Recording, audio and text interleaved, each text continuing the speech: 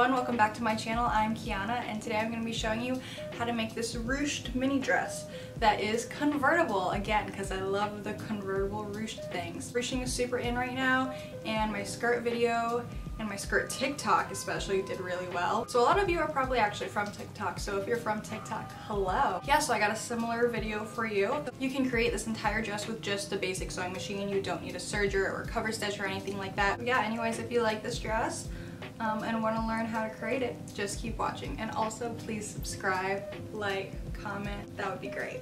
Yeah, let's get started.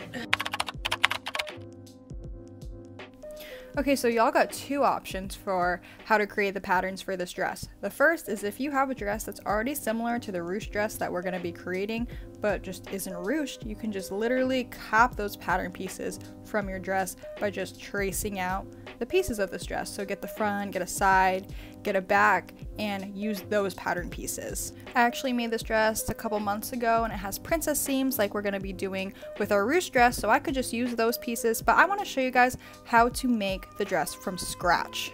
So if you're making it from scratch and draping on a dress form, the first thing I'm doing is I'm just placing tape where I want the neckline to be, and then I'm creating a bust bridge over her chest so that the piece doesn't collapse.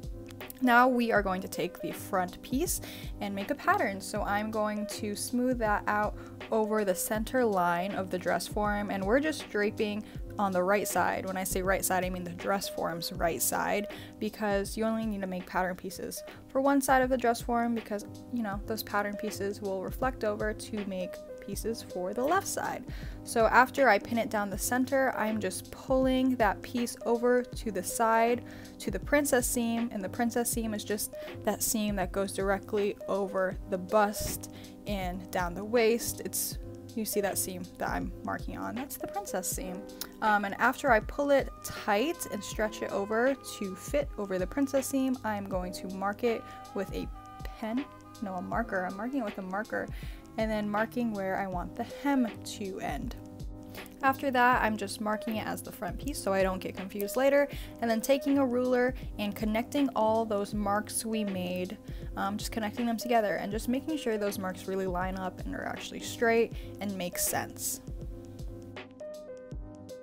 I'm making sure to mark that we cut it on the fold so I remember for later, and then I'm just cutting that piece out, leaving a little bit of a border, a seam allowance, just so we can pin it back up on the dress form. It doesn't really matter how much you leave, just make sure you leave something. Then I'm pinning that piece back on the dress form so I can pin the next piece up and create a pattern piece for the side. Disclaimer, I am not creating an actual side seam. This side piece is gonna span from the front all the way towards the back. Never in the real world should you ever make a piece really without a side seam. I'm just doing it because this piece is so stretchy, or this fabric is so stretchy, and it's gonna be ruched, so it doesn't need to like fit perfectly against her body anyways. Just so you know, that's not okay to not have a side seam normally, but it's okay right now. See, it's not gonna fit over her as I'm showing you right now.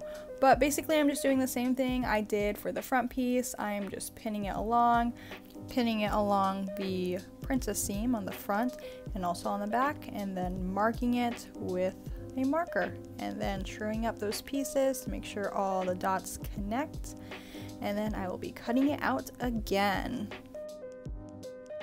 And I'm doing the same exact thing for the back piece, and this is the last pattern piece. I am just smoothing it down the center back and then pinning it to the princess seam at the back, marking it again, and then I'm going to true it up again and then cut it out again. Same exact routine.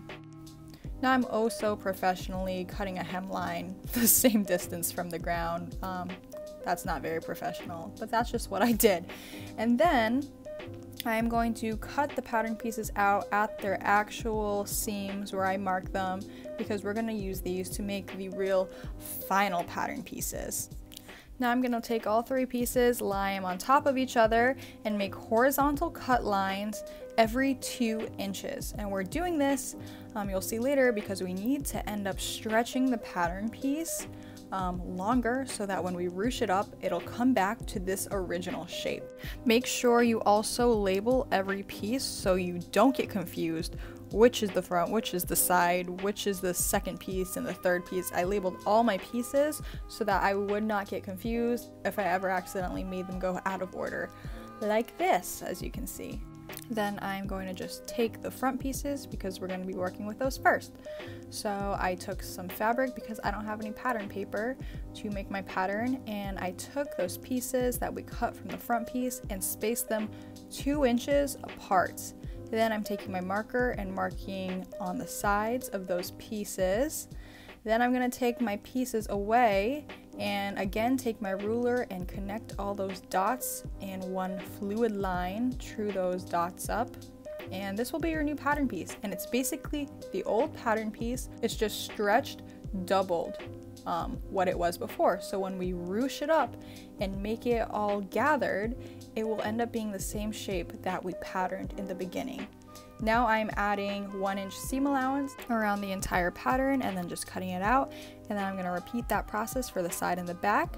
And then after I have all my pieces, I'm going to put them on fabric, sorry for the blurry clip, and just cut them all out.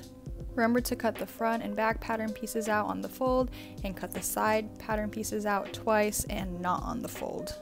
I pinned my pieces back up on the dress form just so I could keep track of them. But anyways, now we are going to fold the hem at the neckline and the hem at the bottom down, and we are going to just finish that edge. You're going to hem each piece individually, and to do this, we're going to go to our sewing machine, select a zigzag stitch, and then I'm folding the hem twice. As you can see here, I'm folding it down a 1/2 inch, and then I'm folding it again over a 1/2 inch to account for that 1-inch seam allowance that we left. And then I'm going to use the zigzag stitch on my sewing machine and put that all the way down the hem so that when we stretch it over our bodies, that zigzag stitch is going to allow the fabric and the stitching to stretch with us. Now we're going to connect all the pieces at the princess seam, so just take 2 pieces, put them right sides together, and sew it with a 1-inch seam allowance. And to connect the pieces, I used a straight stitch. Also, if you don't know, the regular stitch on your sewing machine is the straight stitch. I put the dress back on my dress form. You can put it on yourself, and then I ruched it up to the length I wanted it to be, and I'm measuring from the highest point on the shoulder down to the edge of the hem on the front and the back, and that entire measurement for me is 70 inches, and I'm going to use that measurement to create the strips that we're going to add in to the princess seams to pull it tight and to ruche it up like that. So my measurement was 70 inches. You actually want to make it like 15-20 inches longer than that, because you want to be able to tie these strips at the bottom. Also, my pieces were 1.25 inches wide. You also need to cut 4 strips. So after you cut your 4 strips, take them over to the sewing machine, fold them in half, and use a zigzag stitch to stitch them closed. I used a really small seam allowance because I wanted my strips to end up being like 3/8 of an inch. Also, you could choose to just serge these strips closed instead of using the zigzag stitch because it's faster. So sorry, I ended up serging all my strips, but I wanted to show that you could do the strips with just a basic sewing machine. Now I'm turning the strips right side out by attaching a safety pin to one end and then threading that safety pin all the way through until it comes out the other end, and that's going to turn them all right side out. Now I'm sewing down the casing. To do this, just flip your dress inside out so you can see the seam allowance, open up that seam allowance, lay it flat, and sew that casing down to the dress. And I made the casing about 5/8 of an inch wide so I could easily thread the strips through the casing like I'm doing here. Make sure you thread from the bottom to the top, because once it comes out the top of the dress, you can lay it flat to figure out which side it needs to get threaded through next. So it's like a strap of the dress. So it comes out the front, and then it's gonna loop over your shoulder and go down the respective casing in the back so that you can make a nice strap for you. And then thread that all the way through until it gets to the end. Because the strips are tied at the edge of the hem, you can adjust how long you want your dress. So if you want it super mini, make it super mini, or you could make it 5 inches longer. But yeah, this is the final product. So that was the tutorial. Let me know what you thought. Let me know if you create it. If you do recreate it, I know a bunch of you recreated the skirt. I want to see pictures, so please like post them or DM them to me on Instagram at Kiana Bonolo. I would love to see your recreations. Yeah, and I hope you like this video. Please subscribe, like, comment, Follow me on social media. Anyways, thank you so much for watching. Bye!